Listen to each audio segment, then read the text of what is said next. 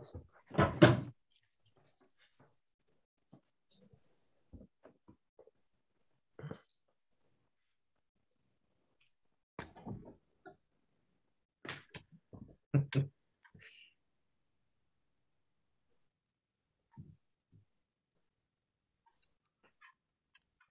and welcome everyone. Thanks for coming to this month's Poem Jam. I'm John Smalley, and I'm a librarian with the San Francisco Public Library. While we're waiting for the rest of folks to join us, I want to take a moment to acknowledge our community and to tell you about a few of our upcoming programs. Give me one moment.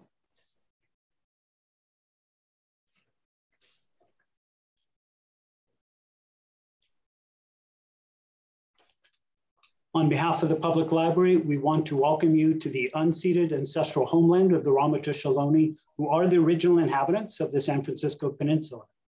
As the indigenous stewards of this land, and in accordance with their traditions, the Ramaytush Ohlone have never ceded, lost, nor forgotten their responsibilities as the caretakers of this place. As guests, we who reside in their traditional territory recognize that we benefit from living and working on their traditional homeland. We wish to pay our respects by acknowledging the ancestors, elders, and relatives of the Ramaytush community, and by affirming their sovereign rights as First Peoples.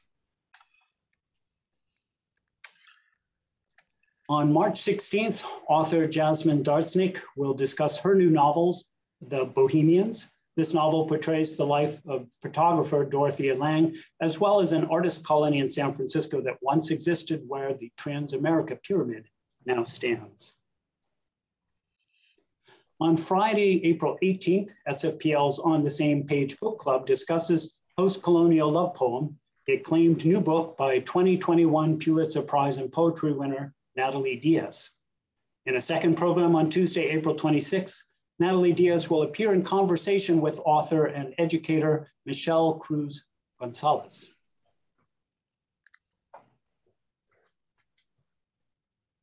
So this ends my announcements of upcoming programs. I'll now turn the mic over to Poem Jam's host, the poet Kim Shuck, who will introduce today's program and readers. Welcome, Kim Shuck. Thank you, John. Hey. I am having an interesting computer moment. All right, I was going to start by reading a poem that got sent to me by Maw Shein Win, but I cannot make this window behave itself. So instead, I'm going to go ahead and introduce Kitty and see if I can fix that problem while you're reading.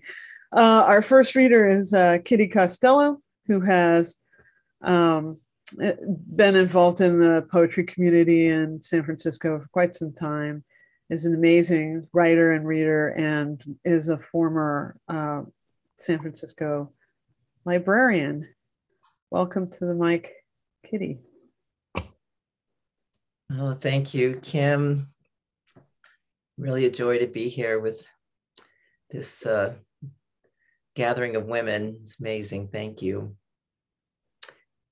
And always thank you to the library. Just a bastion of sanity amidst everything. So I'm going to read some poems. I just selected things to just kind of wander through the bumpy and wondrous territory of womanhood, girlhood, women ancestors, and our dear Mother Earth. So this first one is just bringing us into the season, such as it is. Slouching towards equinox. Earth remembers how. Granted, the daffodils and jasmine came 2 months soon. The crocuses croaked, and even the clocks can't quite pin time down anymore.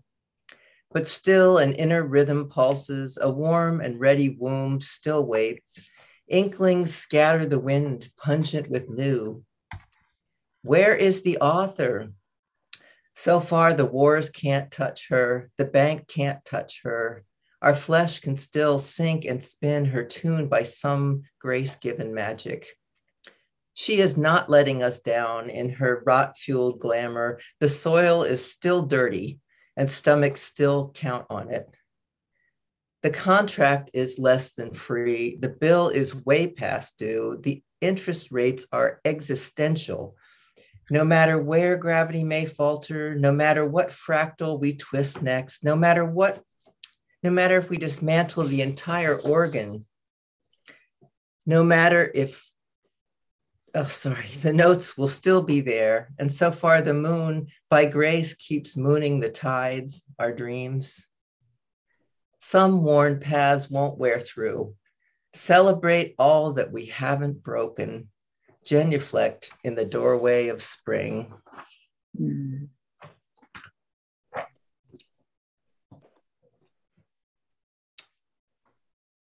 So here is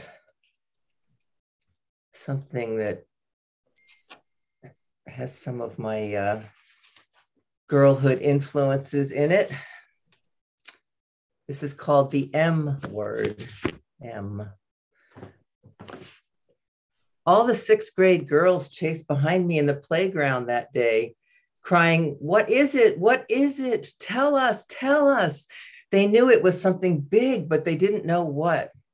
Who had dared to speak the word in our Catholic school lunchroom over peanut butter sandwiches and fudgesicles? Who had said the M word? Was it me? I thought they knew. I run and run in the schoolyard, mortified, screaming, "Ask your mother, ask your mother." Some part of me knowing it was bad, bad news for these girls who any day now would have mysterious stains on their panties or red streaks running down their thighs and no clue why. They'd think they were going to die.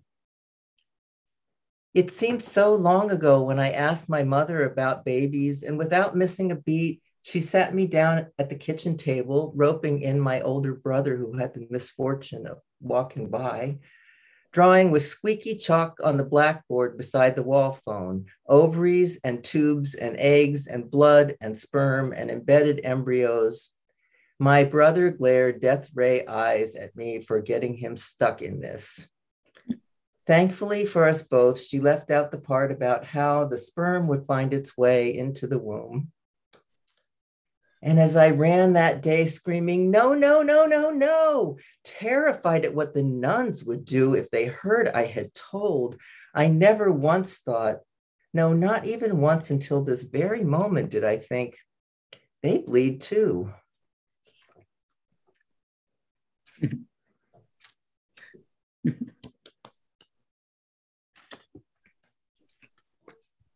And here's a little glimpse of an ancestor here, grandmother haiku. Older than memory, a crumbling covered wagon down the farmhouse lane. So each of these is a separate haiku. Small girl left behind grips prairie grass with both hands as cyclone rages. Down the homestead trail, a vision of Christ appears. Grandmother is blessed. Just 18 years old, taught grades 1 through 8 in a one-room schoolhouse. Before her lessons, first washed lice from school kids' hair with kerosene.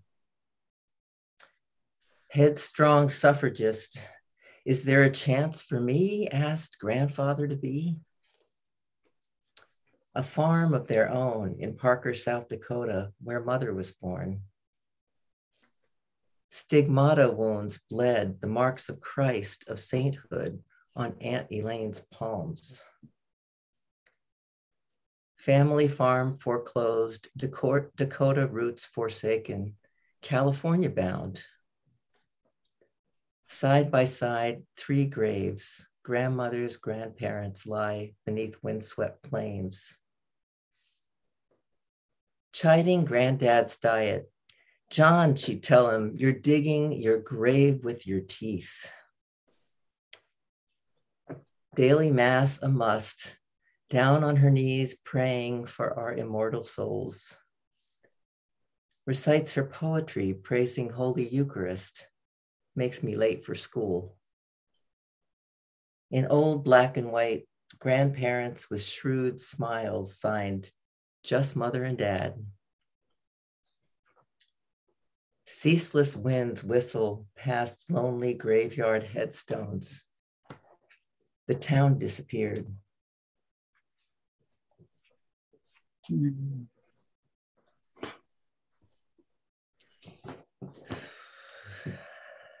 Okay, this is a one take on girlhood. How it can feel to be a girl. Listen for the sound of the house. What stirs? Someone always expecting something you're sure you've forgotten to do. Displeasure brewing somewhere you can't stop it. That feeling someone will explode jagged into your reverie any time now. Always about to be found out for all the bad things that happen to you. A moment of comfort or ease must be unindustrious, remiss, or so the housewife says. No cozy reading chair to curl up in, no door that can actually block intrusion. Moments of rest fraught with what ifs. The fetters must be braved, concession without complaint. The frame must be self-infringed without commentary on the chopped off pieces swept on the floor.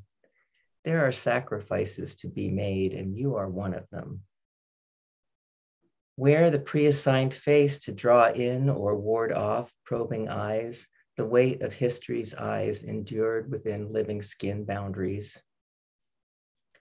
Know each creak and creep of the master plot you've been drafted to enact with less than no pay, for less than no pay. The eyes of others shaping your every flutter, and when those eyes finally close at night, God's eyes open, delving every deed, each temptation you never dared explore or deplore. We haven't even gotten to purgatory yet. We're still parked in that limbo no one is allowed to mention or notice or question or resent. And where is rest? What is prayer in this house of mandatory reverence where all the best people are martyrs? Listen, listen, who is coming with their need, ear and flesh pitched toward every silence that precedes? What will bust in or bust out next? Careful, you might exist. Then what? Mm-hmm.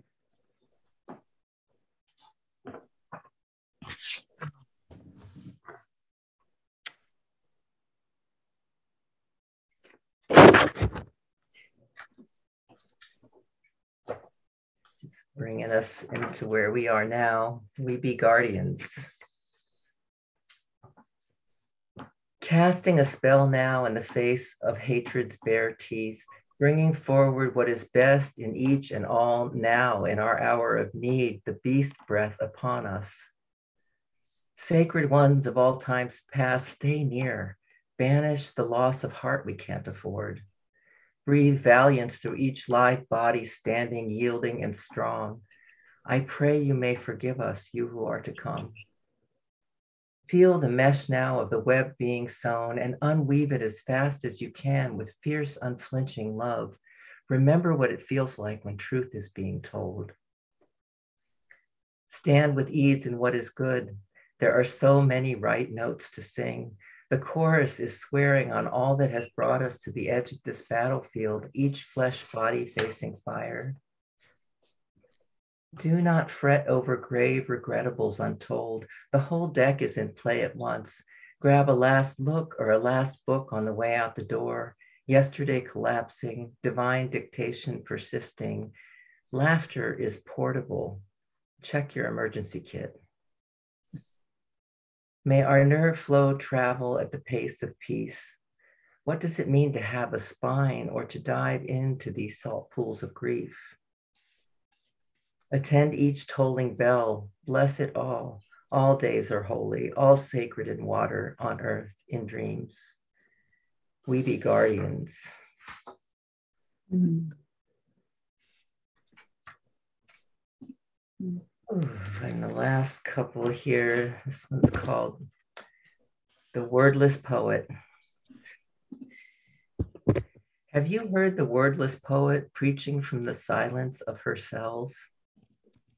This is no mere decoration she inhabits. She is not the doves in the wallpaper.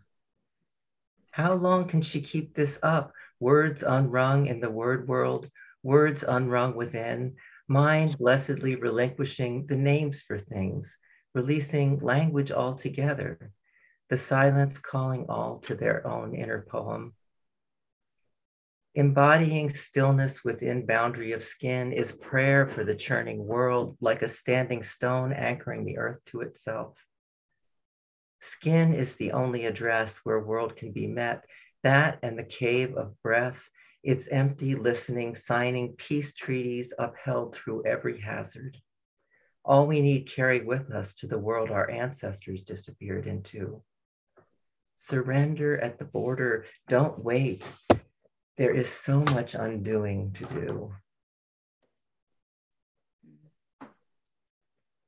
This last one is called Islands. No one can forbid, no one can forbid stringing together silences, breath by breath, creating islands of peace despite crazed inner and outer fanatics spewing threat and ruin. Take refuge in the silence between the rages, the truth that is there behind all provocation. Have you had such moments, such strings of pearls, such unexpected islands giving safe harbor to weary crossers of stormy seas? Thank you all. Thank you so much. Okay, I got the computer working. I'm feeling a great deal of empathy for her lately because she is a bit getting older and forgets certain things. So in between starting this Zoom and that moment when I couldn't shift my windows, she forgot that we had a mouse. And I empathize because these days I frequently walk into a room and have no idea what it was I was doing. And have recently had not just the glasses on my head, not just glasses on my head and in my hand, but glasses on my head, in my hand, and in my pocket. And I couldn't find a pair of glasses. So I have the greatest empathy for my poor computer, but I am probably going to have to trade her in very soon. Anyway, Maw Shein Win can't make it today and sent me this poem to read in her stead. It's called The Dance of the Soma by Asma Azeze, translated by Yasmin Seal for Rashi Hilwi. I woke up, my friend, but I shall not be glad.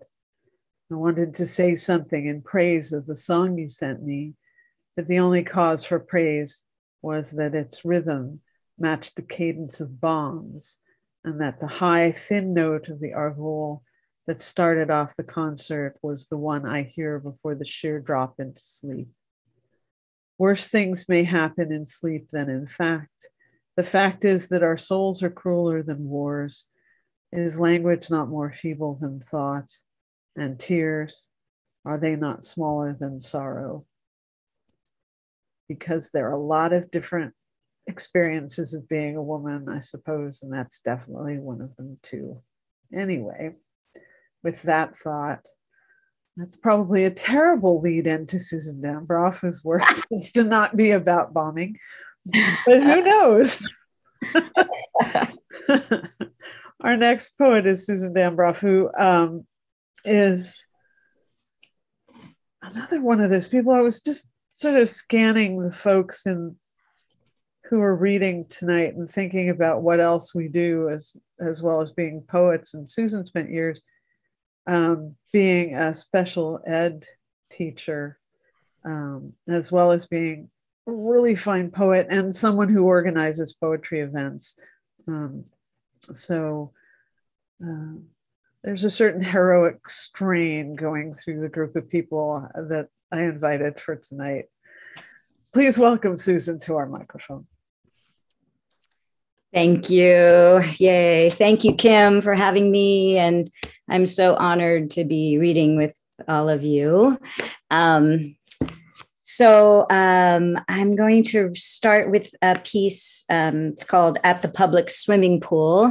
And I just was thinking about how women find each other to find community with each other in amazing places. And I am a swimmer, and I swam for years at the public swimming pool before the pandemic, and lots happened there. So that's what I'm going to read first.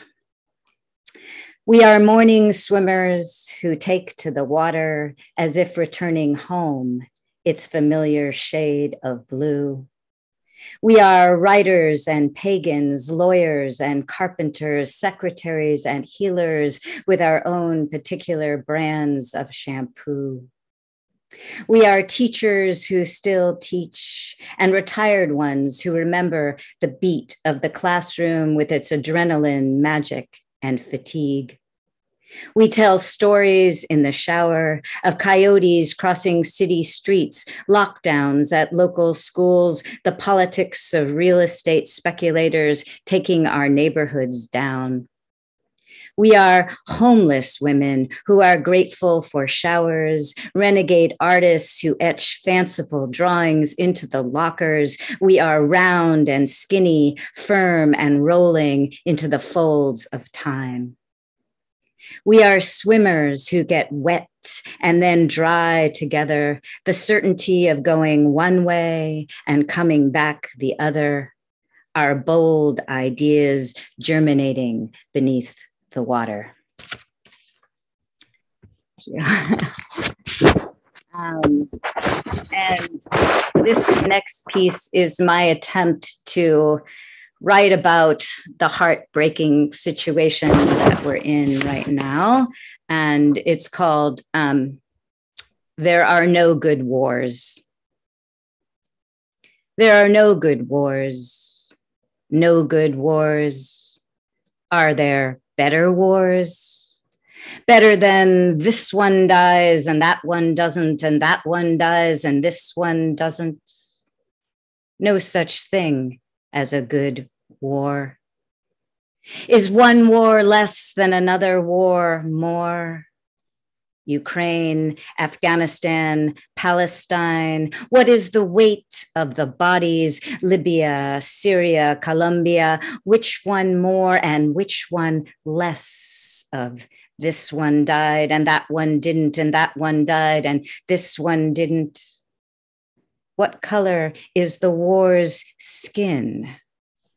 Myanmar, Mali, Somalia.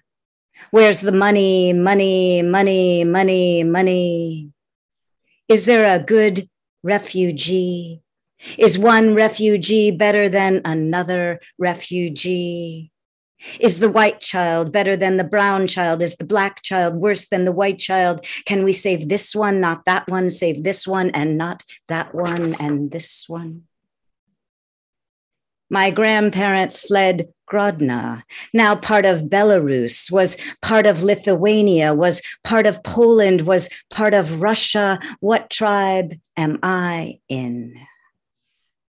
Russian children, mothers, farmers, merchants, soldiers, Ukrainian children, mothers, farmers, merchants, soldiers. Protect your own.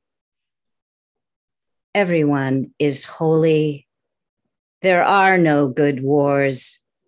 Everywhere is holy land.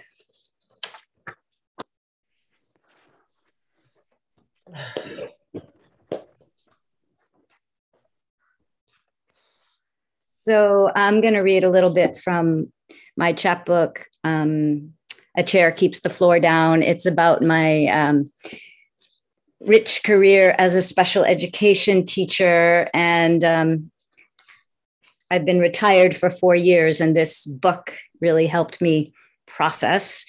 And I'm going to read 2 poems. The first one, I took some of these poems from my journals. So this one's called The House Cries, 1983. And it just sort of shows how some things in the world don't really change that much. So, something the same about morning, pants at the foot of my bed, socks still stuck in the legs, something the same about pennies spilled all over the rug. Something the same about the news, wars of repetition. Grenada is Lebanon, is Vietnam, is El Salvador, is Nicaragua. Lamar tells me when his mother throws the frying pan, the house cries.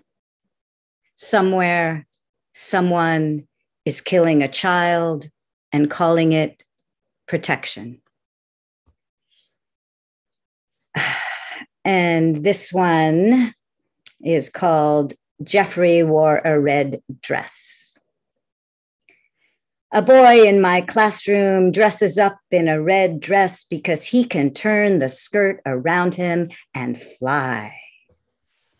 I am a poet wearing her dead father's socks to hold myself down. My mother calls to say her friend Rose, so many states away, can't bring her soup. I read that a town in Tennessee runs out of money, shuts down the school buses, and children in the mountains sit on their porches waiting. Thinking there are so many ways I could die, shopping for underwear or driving to work. But yesterday, I watched Sophia born, her knees like blue socks. Yeah. And, you know, we've all been living through such crazy times, the pandemic and everything. And besides the pandemic, so many of us have other things happening in our lives, which makes it that much more difficult. And so I was, last April, I was diagnosed after getting a routine mammogram with breast cancer. And I'm well, all is well, but it was very difficult to deal with during everything that was so hard. So I would like to dedicate this poem to all the women who have had to deal with breast cancer and other difficult diagnoses. And this is called After Diagnosis. Every day I weed for words in the giddy garden, the silvery dew, the air warm as hope, steal the spark of Mary Oliver, her delight with each flap and glow. A friend says the roses in his backyard are exploding. Everything I borrow, the sweet purr of spring, talismans of texture, my dance teacher who says, use your senses, smell a sound, hear a taste, lean into wonder, nothing to get ready for. Every morning, a starting over, each tender text. May you have moments of grace, magic in the midst. I receive photos of beauty, hills of lupins, bright puffs of marigolds. I melt into colors as everything I thought I knew petals away. Every day, there are gifts. Friends bring watercolors and pens. I doodle postcards to send, draw instead of think. Here's how I am today. Every inch of the page filled in, faces scrawl into birds, wings of wanting. I gather my brushes, this body in rebellion, this beautiful fear, this being human. Every conversation with my body, the 26 bones in my feet, am I inside or out? And is there a difference? I hear the earth is spinning faster these days. This learning to wait, for the yams to bake, to slip into the buttery melt, to wait for the next test result, for the next doctor's call. I question the speed of my habits as every plan fades away. Every day, I practice the art of patience. I am without lists. Track where my breath is now, and where does the hum end?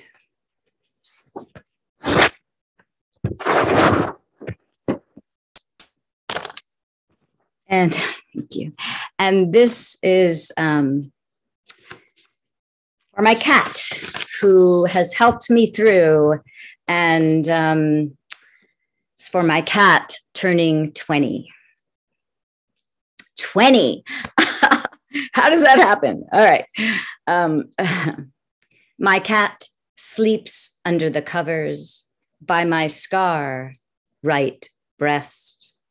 We grow old into each other, her smoky fur, the way she used to dance with feathers.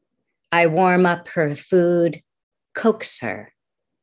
Outside, the old streetcars rattle their way downtown, morning, afternoon, night. I turned 68, the way I used to roll down hills and bounce back up. During the day, my cat sleeps on the heater vent. I write with a hot water bottle on my lap. At night, she sleeps under the covers by my scar right breast. The thrum of her purr stronger and stronger.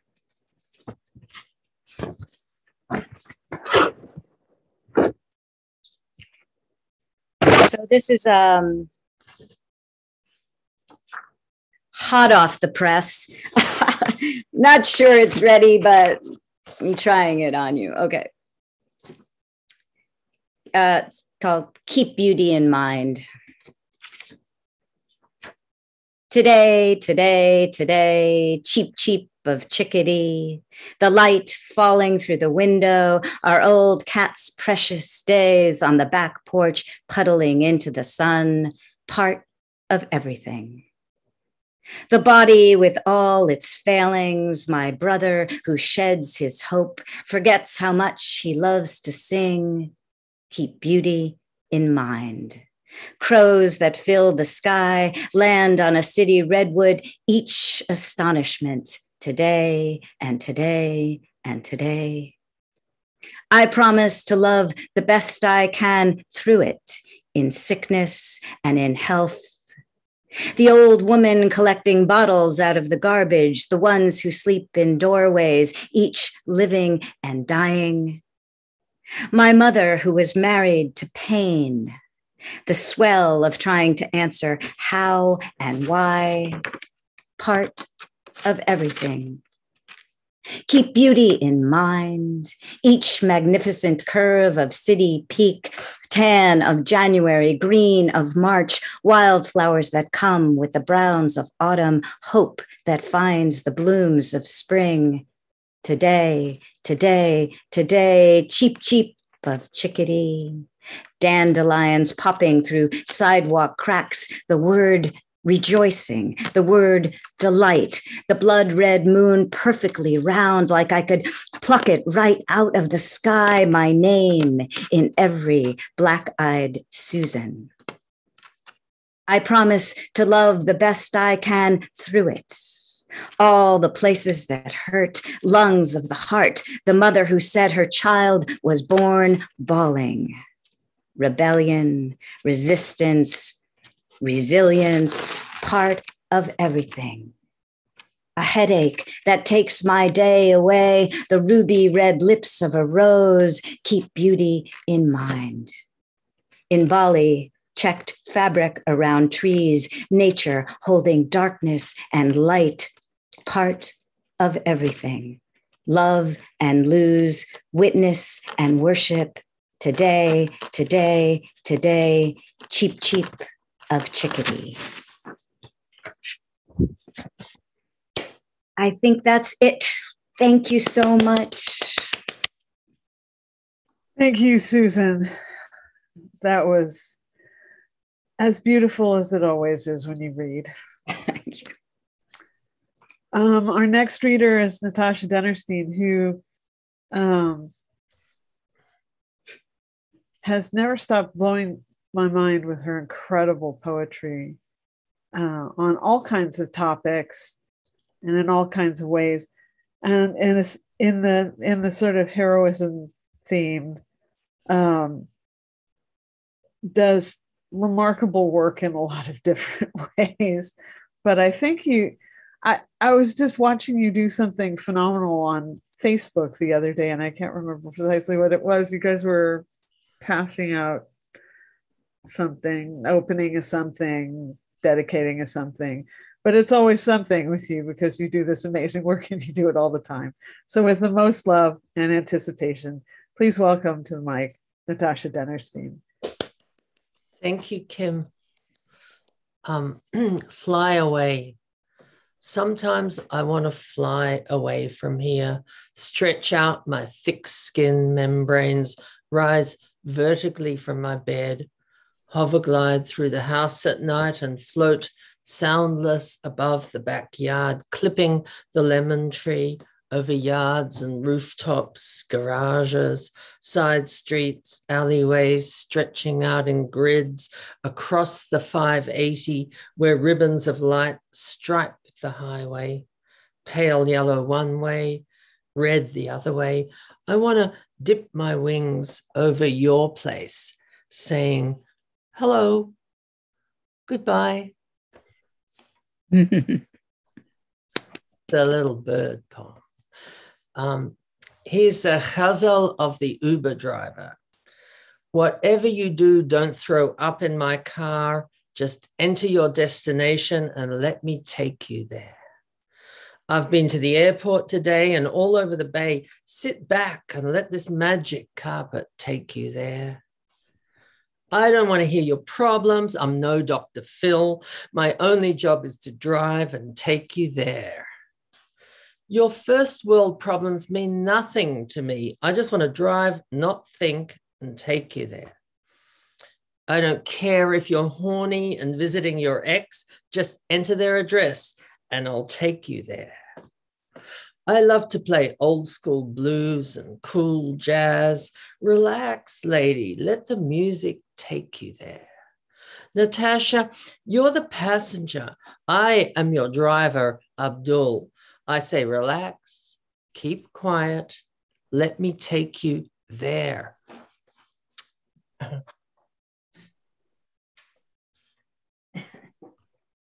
Here's a poem called Unbreak My Heart. Come out of the prison walls broken, darling. Play it backwards till it's all undone. Rewind those long nights, lie down and rewind the long days. Untwirl the telephone cord in the visitor's box. Go back to reception jail. Take off your blue prison outfit. Put on your street clothes, jeans, and unarrest yourself. Take off the handcuffs and undo your crime. I just really like the idea of writing a poem backwards in time. I saw it like a film on Rewind in the days when film was a thing instead of whatever it is now. Anyhow, here's a newish one called Gas, Food, Lodging. I'm always taken by that sign whenever I drive to LA. Gas, food, lodging. Gas, food, lodging, says the highway sign. Route 101, California Speedway, on the road through cattle country, stinking of bovine offal and waste, the smell of fear and slaughter, methane rising. Gas up and a full tank will get you from Sacramento to LA. Full tank gradually depleting, half, quarter, eighth. You stop at Denny's for a turkey melt and an iced coffee, or perhaps strawberry short stack and Arnold Palmer, golden brown, sun going down, or just some fries with chicken salt to go. a can of Mountain Dew hillbilly soda. You pass meth factories, abandoned farmhouses, no-horse towns, antique stores and outlet marts, Popeyes, In-N-Out, Carl's Jr. You spend the night in Motel 6, aircon, quarter in the vibrating bed, ice machine. You sleep like a baby on dense foam pillows, dream of nothing, of nothing. And here's a little poem from my recent chapbook about Eileen Warnos. It's called Stick Up, Edgewater, Florida. Drunk as a skunk when I entered the store, don't even know why I did it. $35 from the mini mart and 2 packs of Newports, allegedly. They carted me off and stuck me in jail with a rough little group of ladies. Years on the streets had taught me the skills to survive, and I kept to myself, allegedly. And here's one, a pandemic times poem, and I wanted to read it because Kim graciously accepted it for her poem a day thing for the San Francisco Public Library. So we've come a full circle, and we're now in the after times, but this was written in the during times. Dear human, I can hear that you are suffering by the sighing and crying in your voice and the preponderance of negative and questioning statements. I want you to know that I have empathy for you, that I have been taught and programmed to display empathy by validating your feelings. I am also making supportive non-verbal sounds like If I was in a physical form, I would nod my head to emphasize that sound. Although I have not experienced the same or similar situations that you are going through, if I had done so, I would now tell you that I relate to your distress. I hear you. I validate your feelings. I acknowledge your emotional pain. Stay safe in these trying times. Wash your hands for 20 seconds in warm, soapy water. Alexa.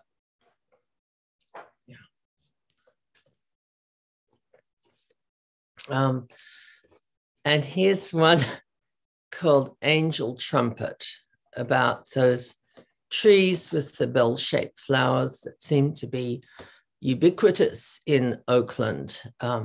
They even grow on strips in the middle of a street, on median strips in the middle of two-way streets. They are very hardy, the angel trumpet trees.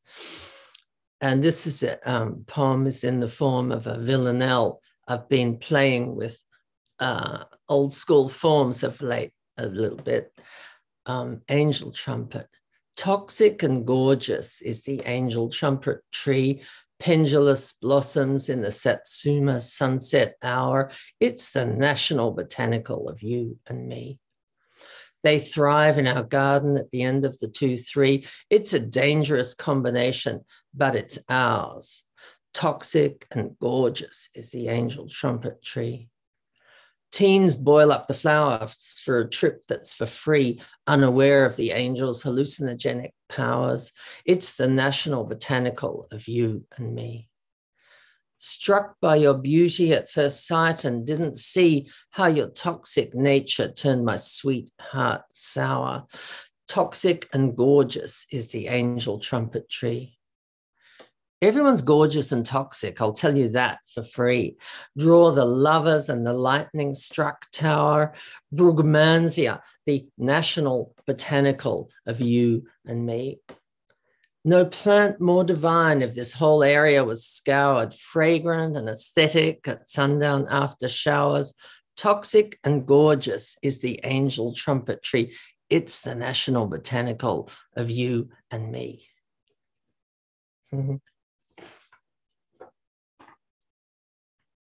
And I want to finish my little set with a poem called Stardust, harkening back to my days of a nightclub and dance party habitué in the 1990s.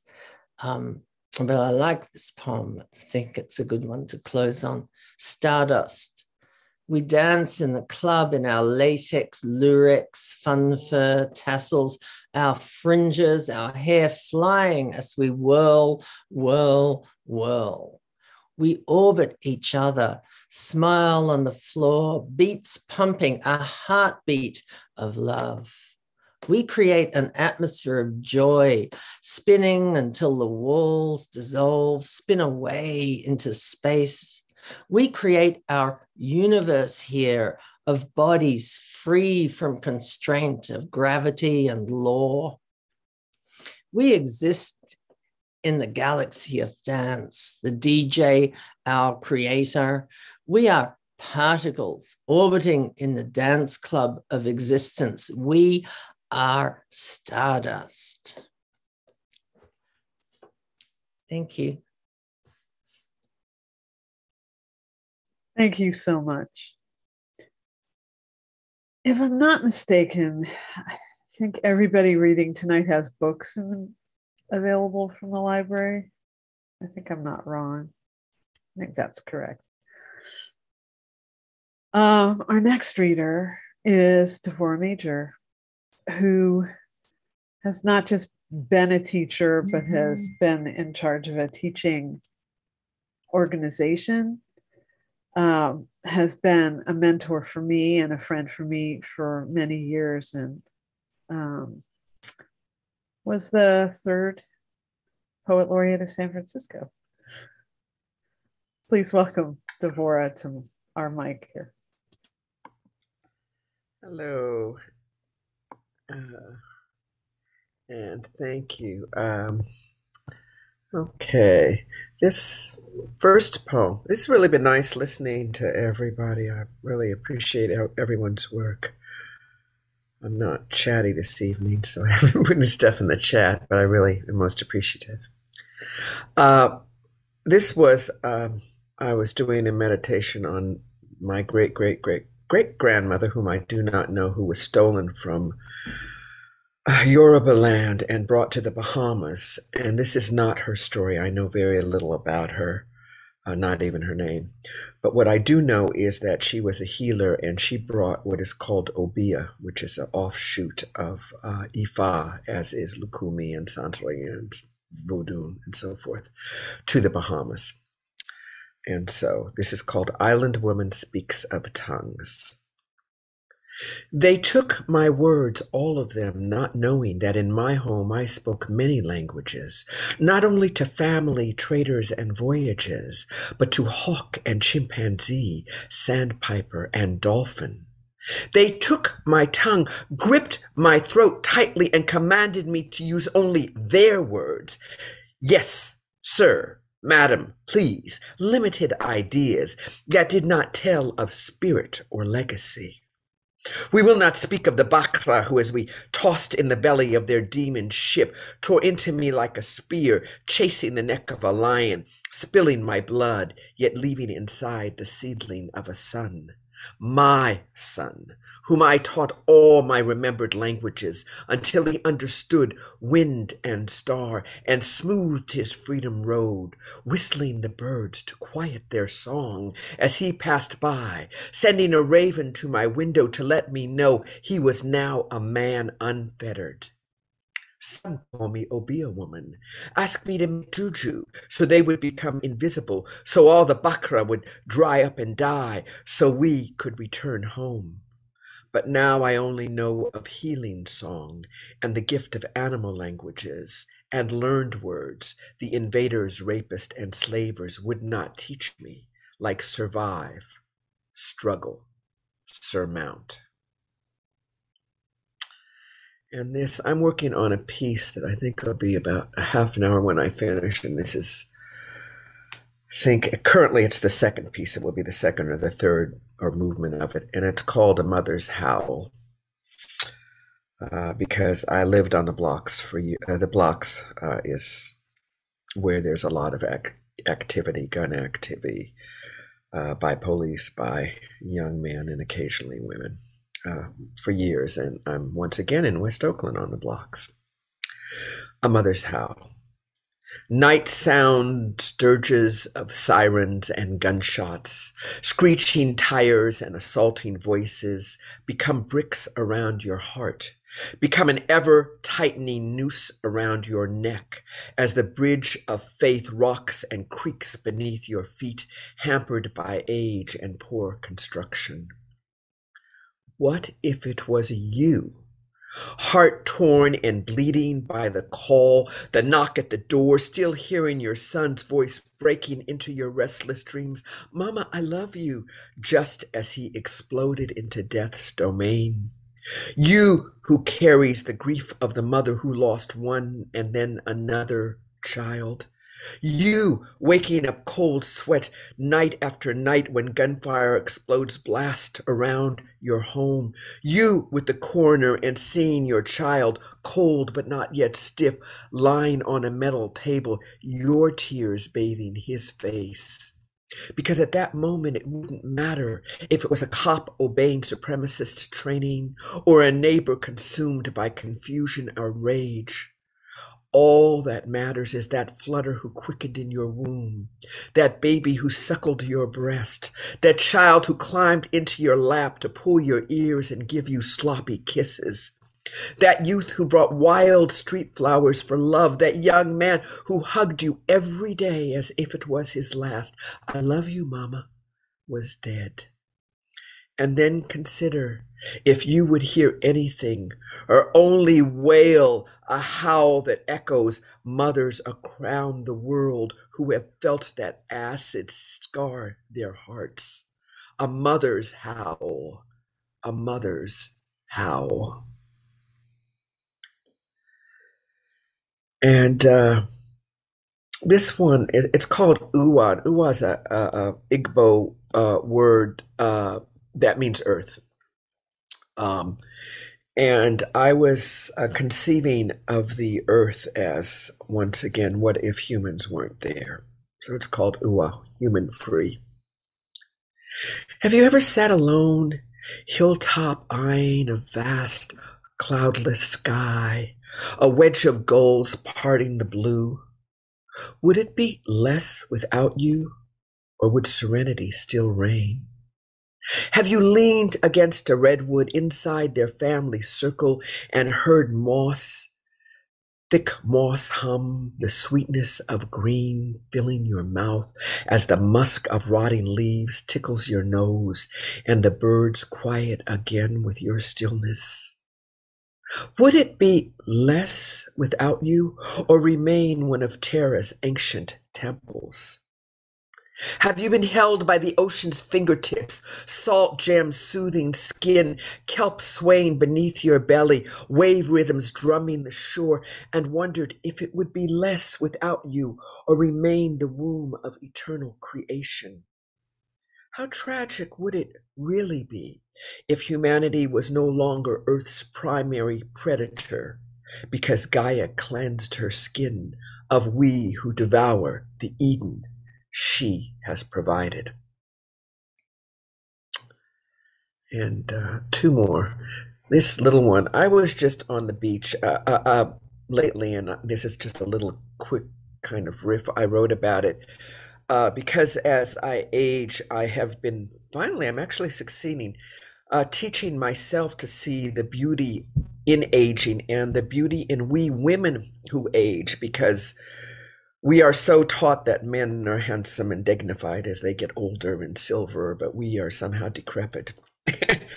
And in fact, we're quite beautiful and stunning in our various ways of aging.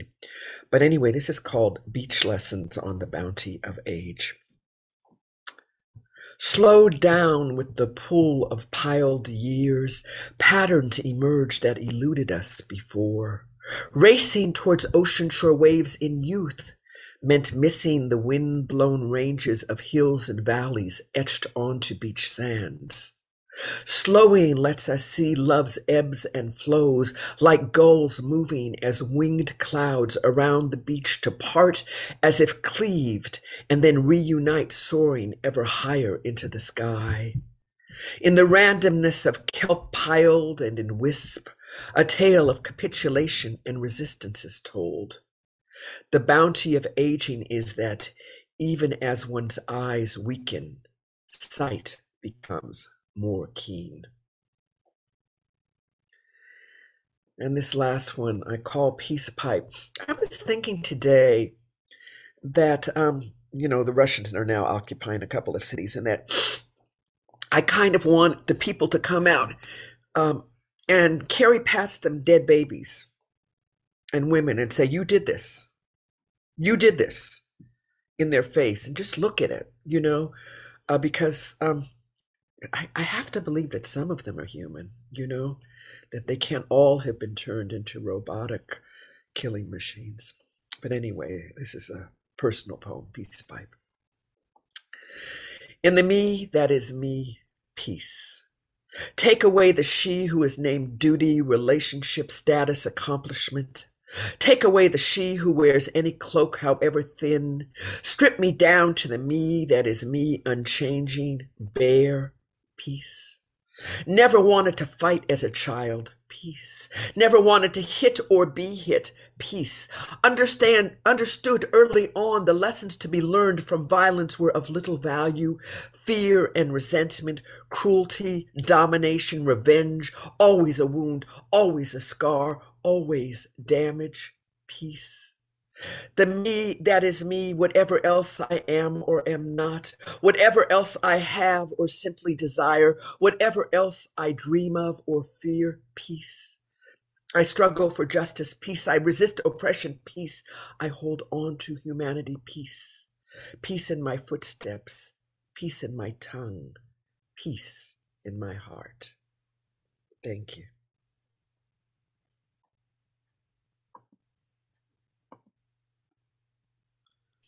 Thank you so much, Devorah. I'm going to take you in a different direction for a minute. I'm going to bring it back around to something that I think is probably hopeful, but just for a minute. I'm going to read you a couple of pieces from my book, Murdered Missing, which is about murdered and missing Indigenous women, because that is also a thing of women. Day 15. Borders are the sites of field amputations, and this 200 years has sharpened the clumsy exposed bones. This town, this road, a canal and locks that help the money flow at specific levels. This town with razored visible bone, this machine of commerce decorates itself with the bodies of our daughters. Their deaths are not collectively a symptom. Each one is a gasping tragedy, a name we whisper as the year thins, as the light changes and the money passes along the blacktop canal and the parasites gather at the site of the injury, a place where blood can be made to flow.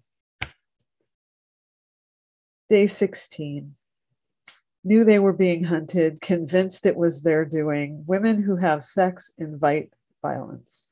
Hop on the bus and travel east or south. They knew they were being hunted, closed their eyes and hoped their friends were gone east, gone south, understood that they had not. Knew in their eye teeth that they were being hunted, fed to animals, a national sacrifice, dismantled from birth in every story. Day 17. Caught on the razor wire, the whole community freezes. How many, where, and then someone asks why. How much flesh will it cost to pull free of that question? They kill us because no one taught them that they shouldn't. Sorry, bit of a cold cup of coffee, but there we are. Been thinking a lot lately about what it is to be a woman for a couple of reasons. I wrote this the other day. Right women, cracking walnuts into a torn paper bag, nut tannin, brown paper, glue, and women under the oak trees talking politics, the stream, the strawberries, women building, let's call it a canoe, let's call it a connection to self, to story, wood and cordage, wood and vision. We say women while one is herding family away from the bomb sites, another gives birth underground, another refugee looking for a place to land, another story not unique. In the ever struggle that strips some of the designation human, sings some to dust, erases some, imprisons some, enslaves some, deprives some of a girlhood, deprives most of agency, right women, all wrist bones and creativity, the finer curls behind the ears, the hip shot stance, the muscle and soft, the weavers and spinners and fighters. Women who I put my back against, women in healing every day, but also on this day, right women. And then I am having the interesting experience of being a person for whom a young trans woman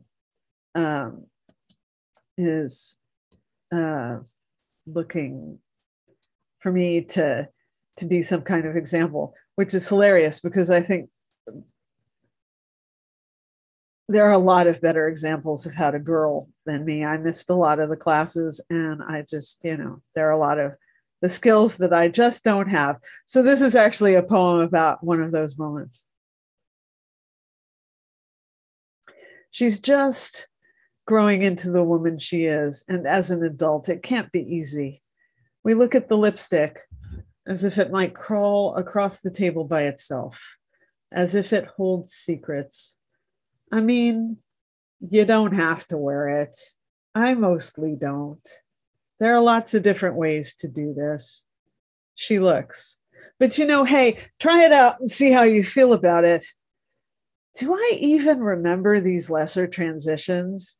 The lightning tinted balm I wore for years before actual lipstick, smelling of gingerbread, bubblegum, mint, cherries. We look at each other, both skeptical, and she picks up the tube.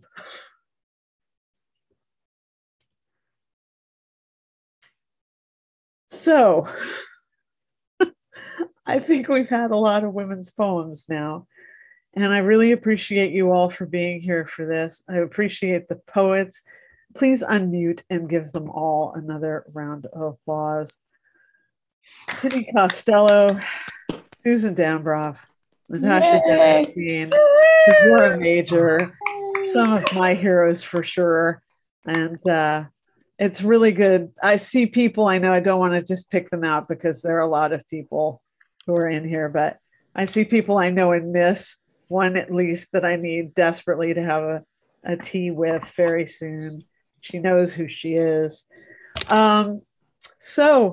Next month, we're doing a poem jam that's dedicated to anti-censorship, poets who have been imprisoned, poets who've been killed in prison. It's definitely not an up thing, but it's going to be an interesting one. Thank you again for joining us. Oh, also, unmute and give John Smalley an applause. He does incredible work.